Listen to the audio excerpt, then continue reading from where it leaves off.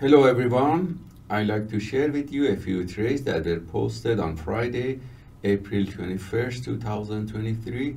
These trades were shared by AP, who's trading Nasdaq in form of CFD.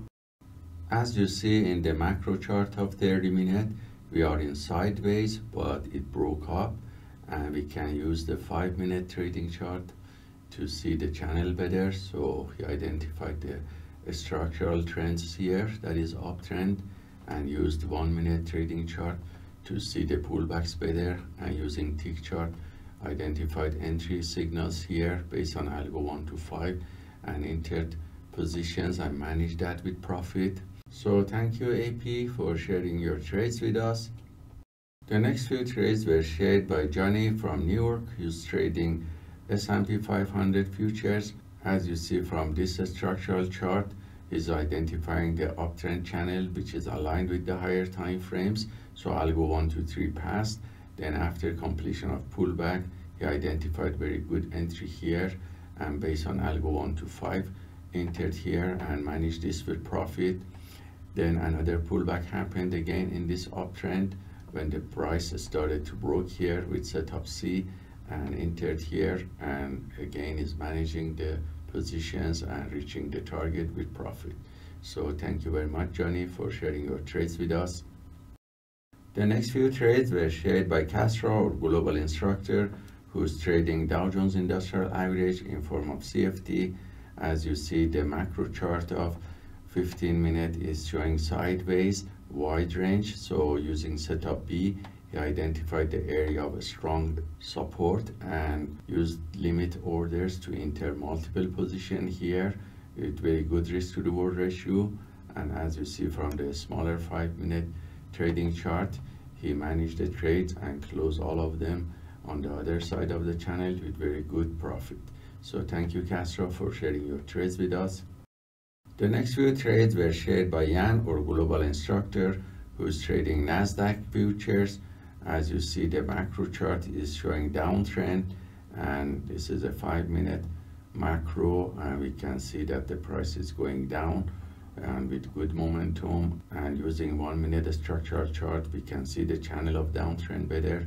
And using 10-second trading chart, he identified multiple entry and pullbacks. And with setup T, he entered sell short position with exit strategy number 1 and active management of the trades.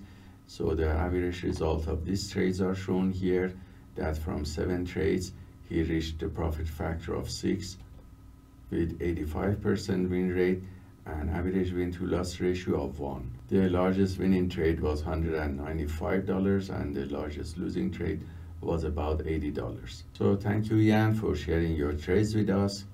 The next few trades are those that I have taken at the beginning of New York market session, and the video with explanation was sent to students yesterday. So I'm going to replay the video here for you. Hello everyone, I'd like to share with you a few trades that I have taken today on Friday, 21st of April 2023.